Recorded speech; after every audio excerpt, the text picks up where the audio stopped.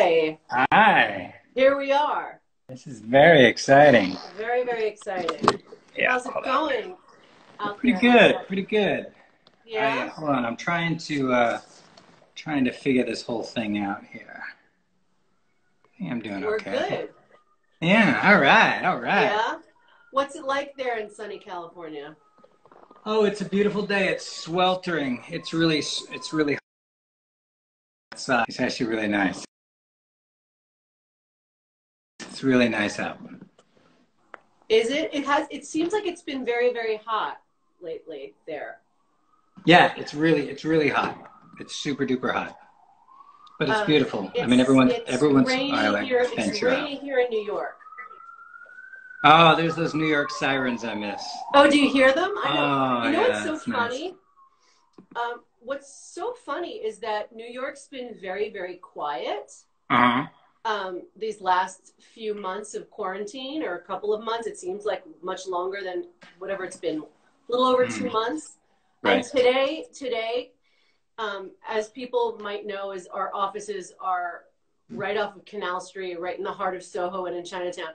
And as of today, the noise level just changed. It was super quiet. And today I'm hearing more sirens than ever. I'm hearing more noise than ever. It's really interesting. It's back. It's back. I guess it's back. Back. Well, we have a lot of really great questions for you. Ooh, good. Yes. Good. Some of which I think we covered on the podcast, but we'll cover them again here.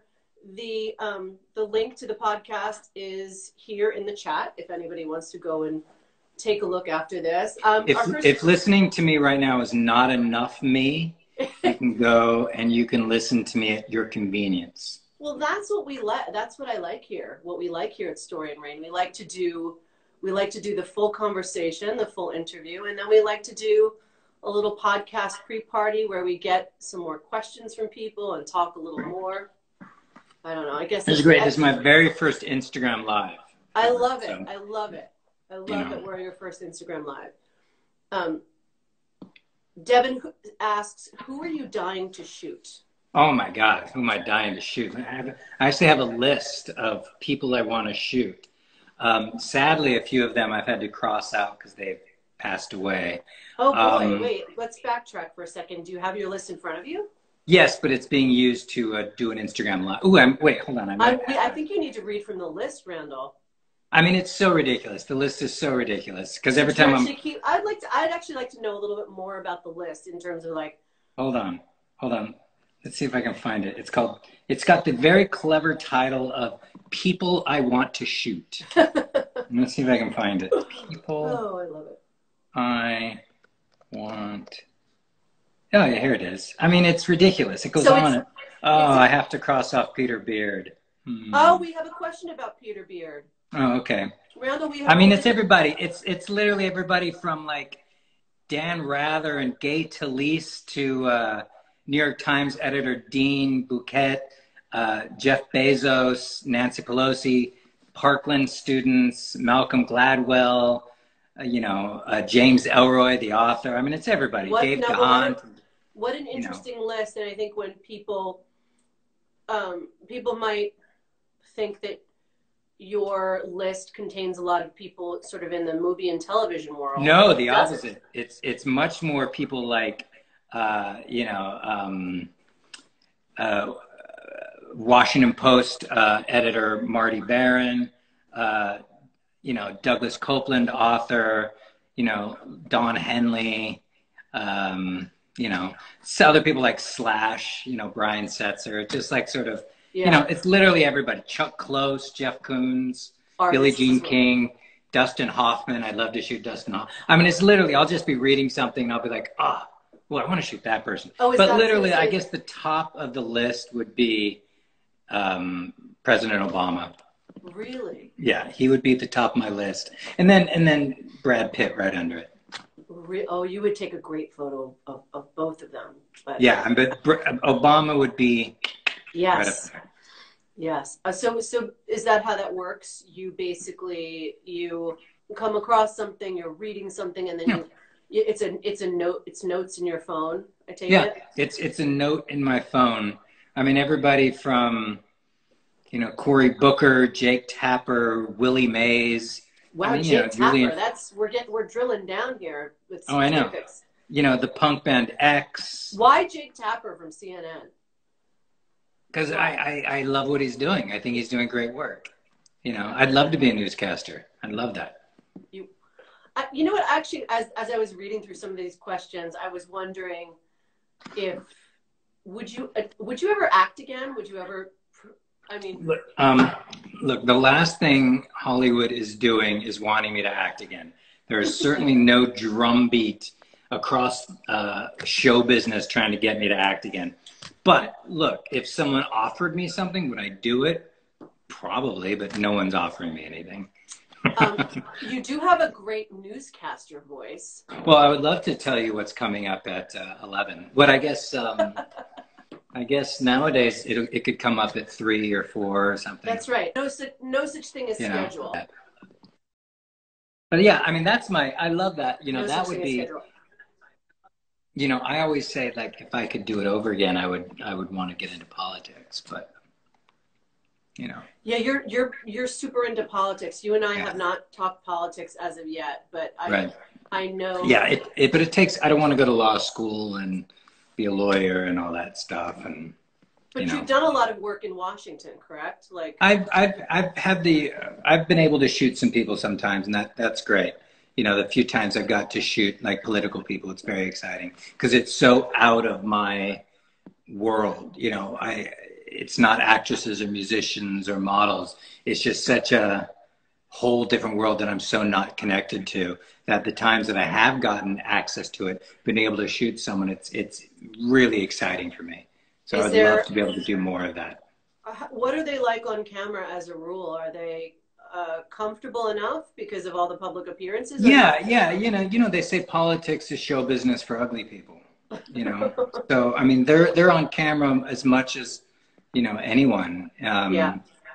So I mean, the ones I've worked with, they pretty much have their thing they do in front of the camera, and the hard part is getting them not to give that political photo op smile, to try to get some sort of spontaneity, some sort of thing. Right. You know? Oh, that makes a lot of sense. Dan asks, what do you look for in a creative team and on set? Well, I look for people who realize that the whole is more important than the individual parts. That's people realize that their part of this, just as my part of this, is not the only part of it, that we all have to work together, and our shoot ends up only as good as our weakest part. Like we talked a little bit about on the podcast, but if we have a shoot and everything is incredible, but the makeup artist isn't, our shoot isn't as good as everyone else's work. It's, so you want, and sometimes people on set, stylists and stuff, can take it really personally when you don't agree with their choices. And that irks me a lot. Like when someone, like if they bring out something and you're like, I don't like that, let's change it. And they take it as a personal insult, as opposed to, we all have to be on the same page. So I like people who have a strong vision, but also realize we're only, and I think we're all parts of one pie. There's not a bunch of individual pies. This is one cake, not a cupcake. It's not a cupcake. I think that's also like the mark of a great artist is knowing that art in this way comes together because of teamwork. And so if you can't check your, I don't know, if you can't check preconceived notions or like wants or personal, what's the word I'm looking for? It's a funny thing, when you start, I had this moment years ago. I was shooting a very, very famous R&B singer who shall remain nameless. Oh. And I have nothing, but like, it was a big moment for me as a photographer. I remember it specifically because we got to set and she was late, and then she went in hair and makeup and she took forever. And finally came out. I mean, and we're talking hours. It had been hours, like 4 hours, you know, and she finally came out and her hair was terrible. I hated it. Can you explain what terrible means or meant in that particular moment? It just looked, it looked like it looked great if you were going to like a red carpet thing. It was very like done up. It was, yeah, they spent too much time on it. They probably overthought it. It looked very done up and very like she was walking the red carpet, not what you'd want from a photo, you know? And I had this moment where I was like, fuck, you know, we've been waiting so long to shoot. Right. But it was a big moment for me because it was the first time I remember standing up and saying, you know what? At the end of the day, it's my picture and I don't like this. Yeah. And instead of going, oh, they know better, they're hair people, and just shoot it, I was like, I don't like it, guys. Yeah. And knowing that it was going to be another hour. But I remember it was a big moment where I finally had to say, you know what, at the end of the day, it's my name on the picture, even though we are all in this together. If there's something I don't like, I have to stand up and say. Yeah. And she went, and she was fine with it. And I, you know, they gave me a little pushback, and then I had a magic word that I said, and they scrambled and changed it. What was the magic word? I said, she looks old. That's often the magic word. Oh, Randall, that's so funny. That is that can often be the magic word. Yeah, I said she looks old. For anyone who's listening, that's a really good tip. Yeah. From you as a photographer, is like, if something's not working out. If you want someone to change something, just say they look old. Yeah, that's right. That's right. Felix asks, what's the longest shoot you've ever done and why? Oh, my.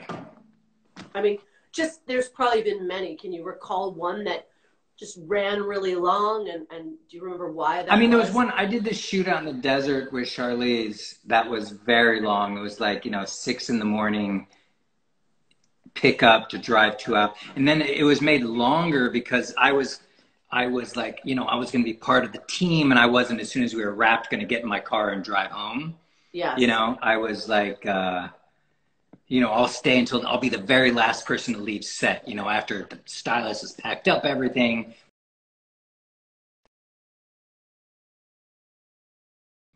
And I was like, all right, time to, and I got in my car and I left my lights on. So my car didn't start. So, oh boy, that was the longest day. Because I had to then wait about an hour and a half after that for like AAA to find me in the middle of the desert. Oh boy! But I do remember the shortest. Yeah, the shortest. What? Do you remember what shortest shoot I ever had? And I had my assistant clock it. I did a shoot with the great legendary Vanessa Redgrave. And I 4 minutes for her being on paper to go. Now was that because of her schedule or because you nailed it? No. We had to do something very simple. It was just one little thing, one little close-up. She wasn't changing clothes. She wasn't changing hair and makeup. It was just, and it was 4 minutes. And the picture's beautiful. The picture's very beautiful. But yeah, I remember the shorter ones more than the long ones. You do? That's funny. That's interesting. Yeah. Ellen asks, have you ever created photos that you're in love with featuring someone you didn't care to shoot at first? Yeah, well, I did. I had a situation with John Hamm, who, when I was first shooting him, I think Mad Men had just started, and I hadn't watched the show yet, but I knew people were talking about him. I knew there was a big buzz about Don Draper and everything. Yeah. So I remember he arrived on set, and I was like, this is the guy? Huh. All right. And he went and did hair and makeup and stuff like that. And then when he came out, I was like, and I started shooting. And as soon as I looked at him through the camera, then I was like, oh, I get it. Wow, that's interesting. So he walked in very unassuming. He walked in just like a normal guy, but as soon as I put the camera up and he was in hair and makeup and he gave me the look, I was like, I get it. And then I went home and started watching Mad Men. That makes me want to skip to a question that I was going to ask you further along, but along these lines, Kim asks, can you sense star quality in someone when you're shooting them? And have you ever seen that in someone who's starting out? where you're behind the camera and you go, that person's going to be a huge star. Yeah, I mean, I think I've had that with a few people where, you know, you just knew that they had something interesting. Can you recall? But I also don't think, I think everybody saw it. It's not like I had some special magical power that I was like, oh my God, I'm the only person who's noticed this. You know, like I remember, like, this, like, I'm trying to think, like Cammie Marone, you know? Yes, actress. I've talked to her, yeah, you know, like I shot her when she was 16 and you immediately knew, you're like, oh, this girl's, you know. And the same thing with Emily Ratajkowski. I shot her a few times for like little nothing jobs before but she walked in and you're like, oh yeah, she's got that thing. I mean, I remember, and I actually say this in the intro to the podcast, but I remember, and you and I have talked about it before too, one of the shoots that you had done many years ago when I first met you was one of Lily Aldridge's first shoots, and Lily was one. You knew Lily and you knew her family, and Lily had to be about 16. Yeah, I first shot Lily. I forgot we worked on that. It had to be. Yeah. It could have been her first shoot, to be honest. It was up there. I remember I first shot her when she was 15. She was with Wilhelmina on like the juniors board, but she had this fucking face, and I remember talking to the agent. And I was like, I really want to shoot this girl. I think this girl's going to be something amazing. And I'll never forget, the agent slagged her off. And she was like, not with, and then she sort of listed things. And I think she was really young. Very young. And I remember her, I hate to go down this road of having this conversation, but she wasn't necessarily like working on her body at the time. Yeah. And why would she? And, she was 15. She was 15, but I remember that is a moment where I remember being like, "This girl's going to be a huge star." Yeah, Lily was definitely the shoot we did with her. She was 16, and I remember it was the first sort of like grown-up shoot she'd ever done. Yeah, you know, like she'd only done like sort of acted junior-y kind of things, and it was the first sort of, and I remember I still think she's the bee's knees, and she really is.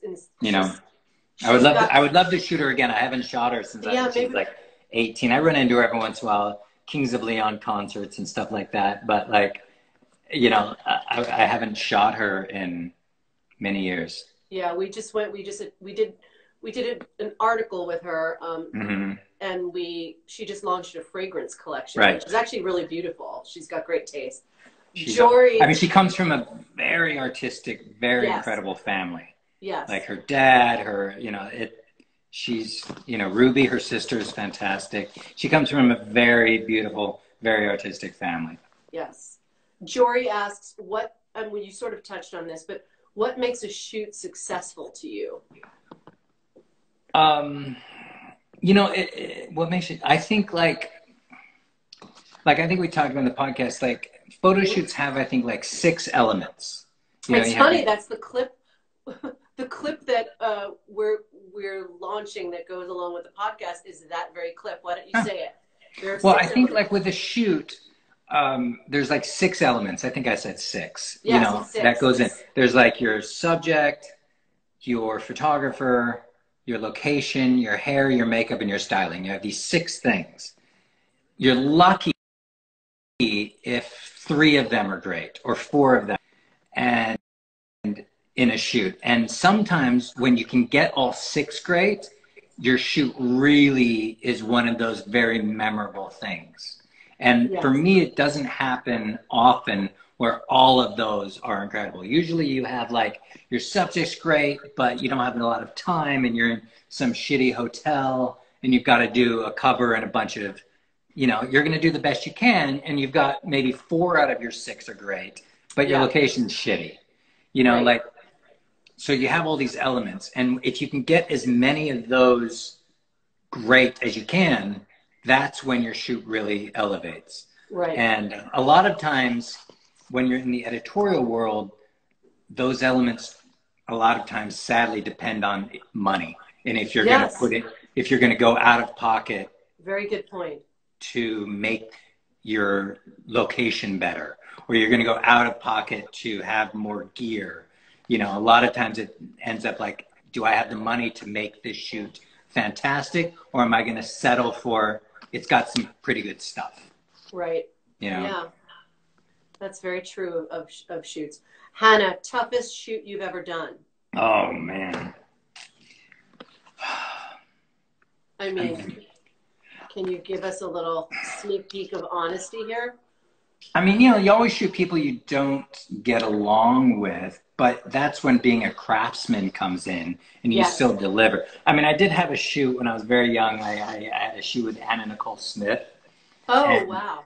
And we you know, we spent 2 hours in hair and makeup, and it was when she'd sort of come back and she was thin and she was doing like, you know, and we got like 2.5 hours of hair and makeup, and then she just left. She just walked out. What? And I got the word that was like, yeah, she left. She's gone. We're like, wait. She's like, yeah, she did hair and makeup, did an interview with like Entertainment Tonight about the shoot, and then just left. So, and so what was the shoot? What were the pictures supposed to be for?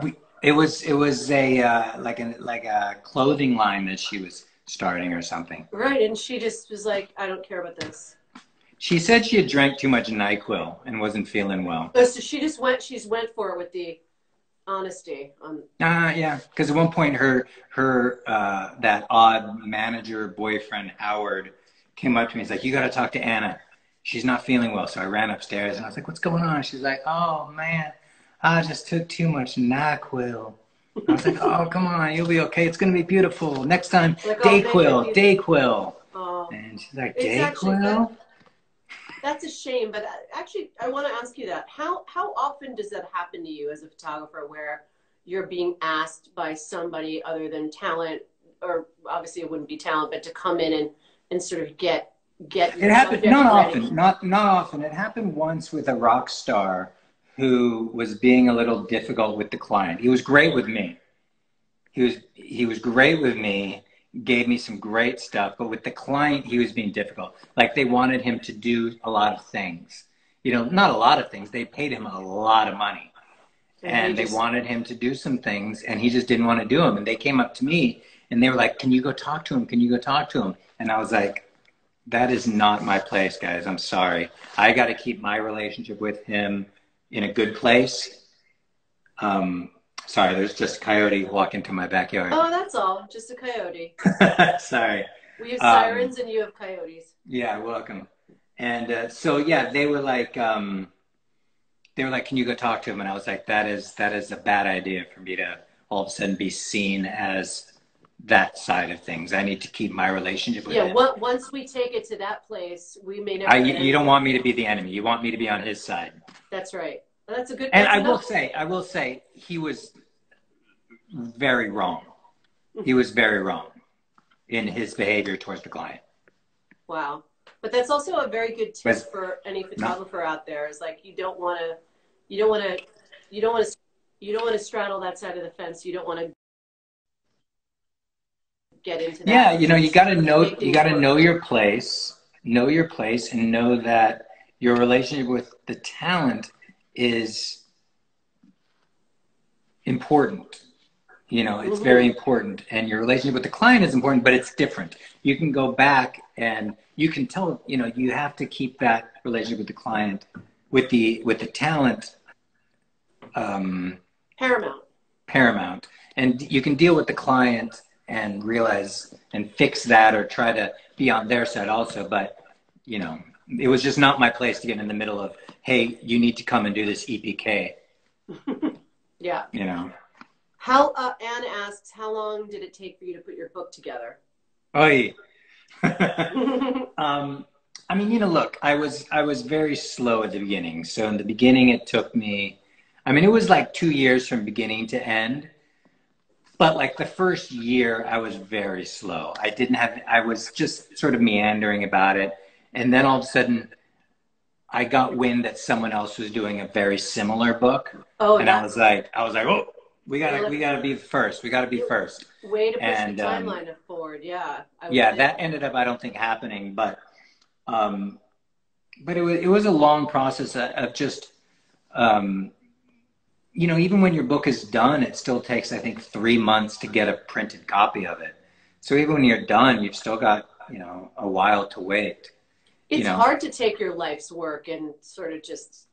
It was interesting. It was an interesting sort of journey to dig through all these old snapshots of your life. You know, it was a very, you know, it was really interesting because I wanted to go through everything, see if there was little gems I'd forgotten, or see if there was pictures that I didn't know existed. And there was a couple that I was like, oh, I didn't know I had that, and that made it in the book.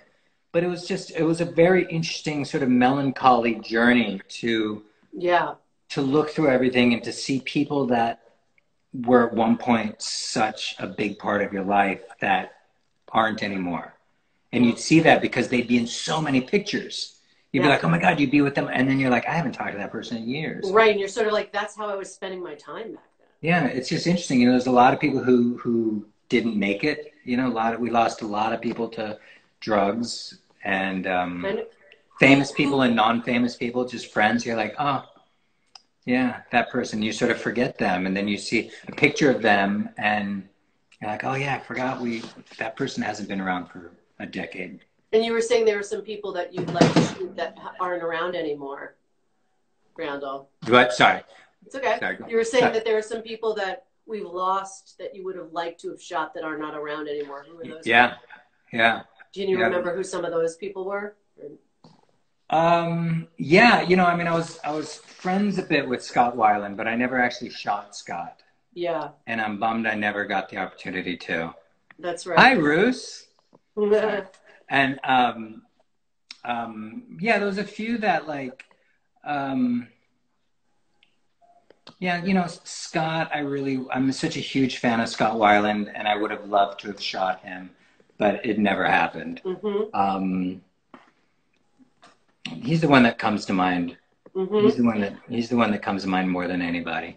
Camilla is asking, what's your favorite photo in the book and why? Do you have a favorite? Can you does Camilla have the book? I guess she can't answer now, can she? No. I mean, my favorite snapshot,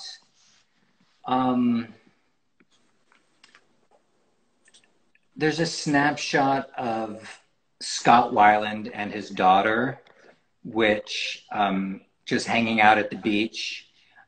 His daughter was very young and is a really beautiful, poignant little moment. It's a snapshot, so I don't really consider it like a photo shoot. Mm-hmm. That I find really poignant and sweet, and the side of Scott that people don't see. Mm-hmm. That photo is particularly resonant with me. As far as the portrait stuff, I mean, I don't know. I love there's a Mark Wahlberg picture I really love. Yeah, that's a good one. I know that one. But, you know, I love the Nick Jonas picture I really like. I don't know. I like him for various reasons. Like, I like the lighting in that Mark Wahlberg picture. My team did a really great job that day. I like the Nick Jonas picture. Just, I don't know. Mm-hmm. I don't know. Audrey is asking, what excites you about photography? Well, question. What excites me about photography is photography for me has always been about connection and about connecting with people and getting to know people. And so what excites me is being able to see people that I wouldn't normally get to spend time with, and to get a little piece of their world, you know, and I've been fortunate enough to really, so that's what excites me, when I get to shoot somebody who's so out of my orbit. Like, you know, I shot recently, maybe a couple of years ago, I shot Andrew McCabe, who's, you know, the former FBI director, and you know, someone like that is just such a different world for me, and to be able to spend time with them. Yeah, you know, like this, I always say to people, it's like, the camera is such, it's a magical key that opens so many doors that would never be open to somebody like me. That's interesting. And you have this little box that you know how to work, and you can do anything. You know, I've spent time with my idols because of I worked this box. I've sat on the side of concerts for my favorite rock stars because I have this little box. I've had access to things and people and moments and events purely because I have this key and it has value. Mm-hmm. And that's what I love about photography, is that there's no door it doesn't open. It's so interesting. Jill asks, what is the craziest thing that's ever happened on set? Oy, I don't know. Have you shot with animal? I wish I had these in advance. Well, the Anna Nicole Smith is pretty. What? The Anna Nicole Smith just sort of. Oh, I mean, that's nothing. I mean, I'm sure I got more than that. What's the craziest thing ever happened? Yeah. I mean, give us a good one. Give us a good one. I mean, hold on. I mean, I wish I had like. Oh man. You wish you could access everything in your mind right now? Yeah, I mean, I know as soon as we hang up, I'm gonna be like, oh, why didn't I remember this? You know, craziest thing. I don't know, man. I don't know. I should know that. That's a good question. All right, well, sit on that one for a second, and let's. Sorry. Let's think about it for a sec, and maybe we'll come back to that. Liz asks, this is a good one, I think, for people starting out as photographers. How many test shoots did you have to do before you didn't have to do any anymore? Well, do you think? Or do you still do them? I still do tests. I love doing tests, you know. So I've never stopped. I shot pictures before I got paid for it. Why would I only do it if I get paid for it? Like, I love shooting pictures. Right. I will shoot pictures whether I'm paid for it or not. That's the beauty of the job that you do. I mean, when I first started out, of course, you're doing tests because you need experience, and my tests were fucking terrible. Well, there's tests and there's tests. Oh, mine were terrible. But I think a lot of people can look back and say that. I mean, I've done. Of course. As a stylist, I was doing some. Stylists are the worst. It's the worst. Yeah, it's the worst. It's bad. It can be pretty bad. Like a lot of people, Randall, you'll appreciate this. Like a lot of people wanted to do tests. A lot of a lot of any photographers wanted to do tests with me because I was the fashion assistant at interview. Of course. So that was just always coming my way. Like, let's do a test. I know you have clothes. Like, I know you work you work in the office next to the photo department. So yeah. You can be my way in. Yeah. You never got me an interview. I don't think we knew each other then. No, I don't think so. No. I love doing tests. You know, I do tests all the time. I don't think you ever stop. I mean, like, if there's people I want to shoot, I don't need to wait for a job to shoot them. Like, there's an actor I grew up loving, and I reached out to his people and I said, I want to shoot him. I mean, is that a test? Who is this? I'm sorry. Who is it? Just an actor I grew up loving, like, you know, many years ago. And I reached out to his team and said, I'd love to shoot this guy because like going back, I wanted to spend a day with him. I wanted to sort of pick his brain about shit because I was a big fan. And I mean, is that a test? Technically it is, but I mean, it was good. So I'll always. We can really go down the road of like what makes a test shoot, right? Like, yeah. I mean, look, if you only shoot when someone's paying you to shoot, you're going to dry up. You're going to get sort of bitter because a lot of times when people pay you to shoot, most of the stuff isn't exciting, isn't stuff you want to shoot. You're doing it because you have bills to pay, you know?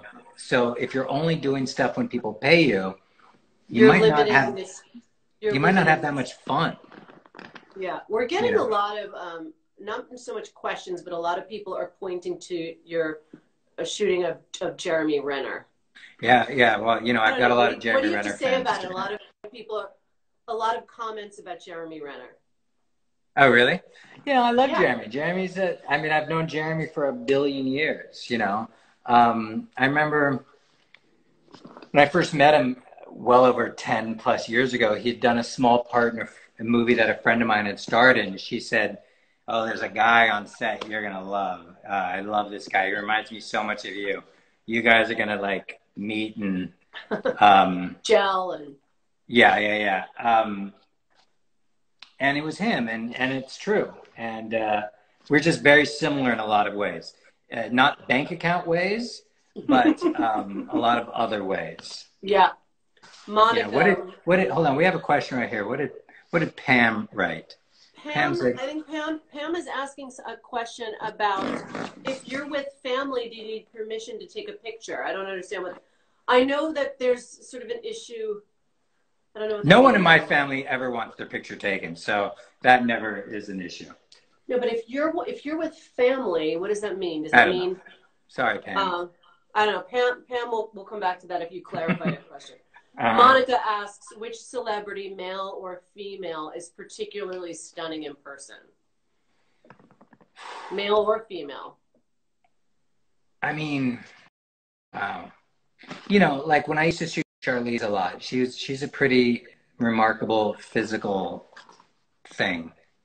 You know, she's pretty, you know, yeah, she's pretty stunning. But like I remember, oh God damn it, I know there's more. But you know, like I remember Jessica Biel was incredibly beautiful on set. You know, I'm trying to think. No, that's any of the guys that you're like that. I'd love to get your perspective on the men. You're a man, you have good taste. Yeah, I mean, I didn't, you know, it's funny. I go through phases where I used to shoot only women, then I shot only men. For some reason now I'm shooting a lot of athletes, which is a whole different thing. But, you know, when I shot Jonathan Rhys-Meyers, he was like crazy beautiful, like in this weird alien beauty, you know, right around match point where you're like, and such a talented guy. You know, Chris Cornell was like that. Chris Cornell had that. You know, Chris Cornell was, he had that just a confidence and he was such a rock star that it was nice.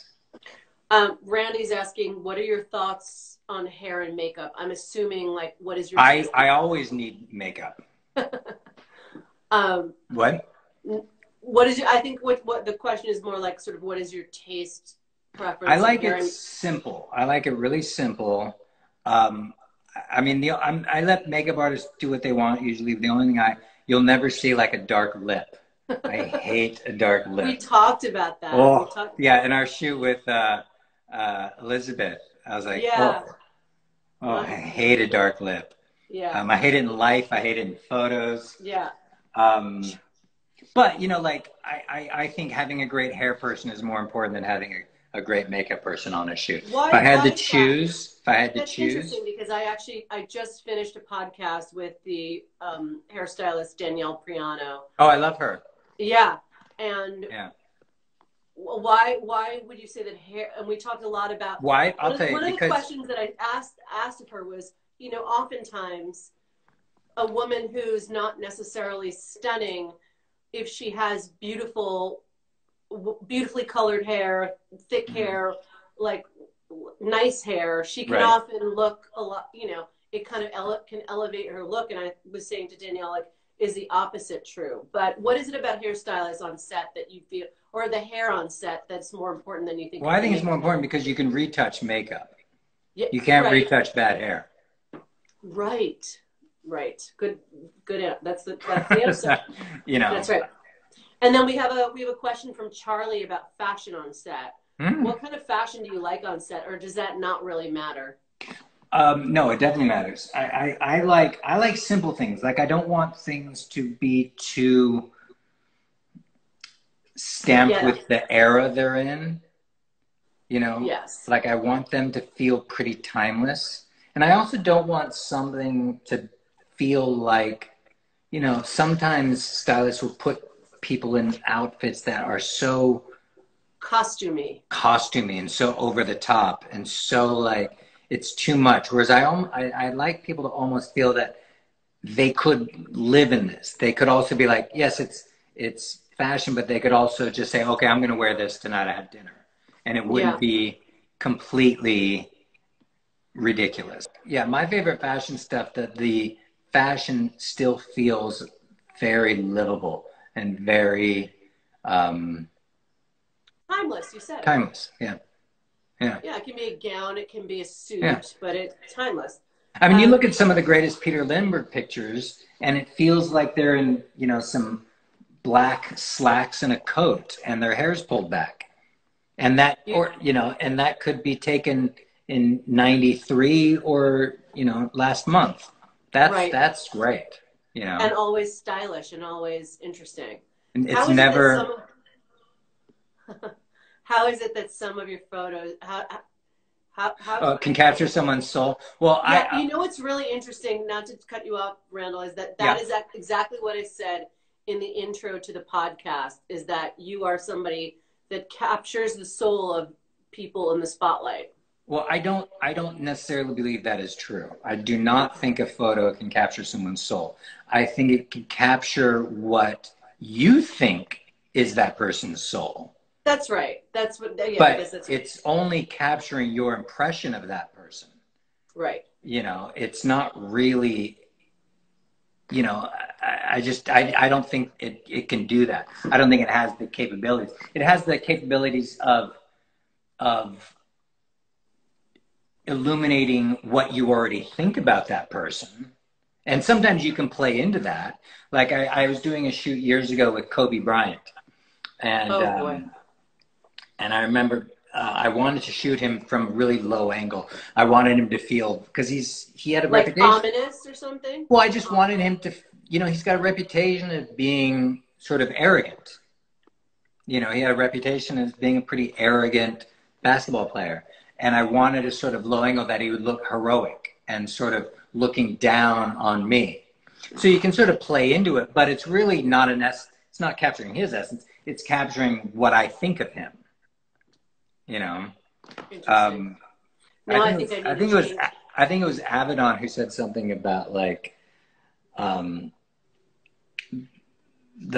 photo is it's all about the photographer. It's not about the subject. Yeah.